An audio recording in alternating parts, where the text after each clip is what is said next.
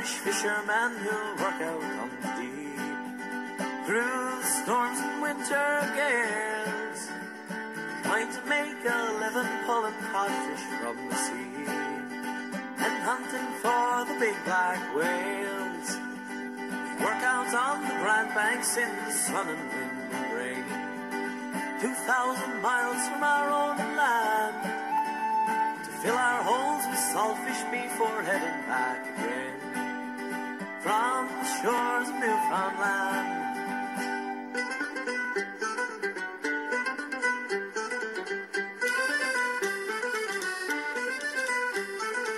But 9 long months away from home, no man on board can bear. It's a loneliness too hard to stand. We're gathering up our families and we're going to settle here on the shores of Newfoundland. And we brought along our stories, and we brought along our songs to warm us in the winter cold. And we won't forget our history, boys, to forget where we came from. For all trials of time will bring through all years as we go. The English guns have brought our troubled country to despair, and rule it with an iron hand. We seek out some safe harbor and forget about our cares on the shores of Newfoundland. The seas are full of codfish and the woods are full of deer. There's a peace that's hard to understand. We'll take our chance on not being caught and make our home right here on the shores of Newfoundland. And we brought along our stories, and we brought along our songs to warm us in the winter cold. And we won't forget our history, boys, to forget where we came from. For all the trials of time will bring through all the years as we grow. We are the Irish fishermen who work out on the deep, and it's here we'll make our stand. We're going to make a living pulling codfish from the sea on the shores of Newfoundland, on the shores of Newfoundland.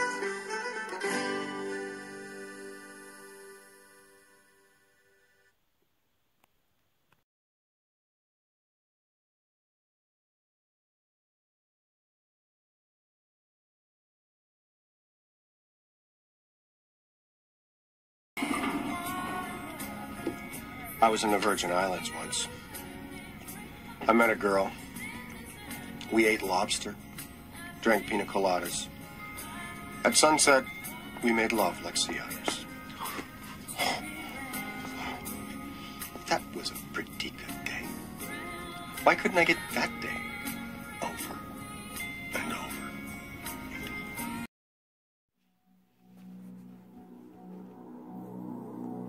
Once a fair and handsome seal lord lay his foot upon the sand for to woo the fisher's daughter and to claim her marriage hand. I have come in from the ocean, I have come in from the sea, and I'll not go to the waves, love, lest you come along with me. Lord, long have I loved you as a selkie on the foam. I would gladly go and wed you and be lady of your home, but I cannot go into the ocean, I cannot go into the sea. I would drown beneath the waves, love, if I went along with you. Lady, long have I loved you, I would have you for my wife. I will stay upon your shoreland, though it robs me of my life. I will stay one night beside you, never go back to the sea. I will stay and be thy husband, though it be the death of me. Da da da da da da da da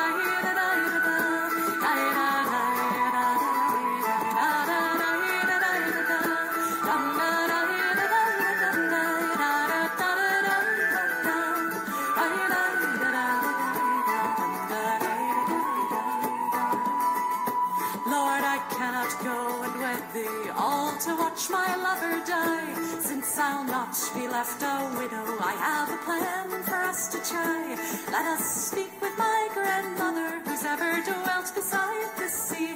She may know some trick or treasure that I may wed my fair Selkie. So they've gone to her grandmother's little cottage by the sea to inquire how a maiden can be wed to her Selkie. For the Selkie's watery kingdom would surely rob her of her bread. But to stay on land past midnight, it would surely be his death. Lord, I know not how to aid you. You may never live on shore, for you're kind to live till dawning, has ne'er been seen before. But my mother had a seal coat that she buried beneath the tree, and she told me that its wearer would become a fair Selkie.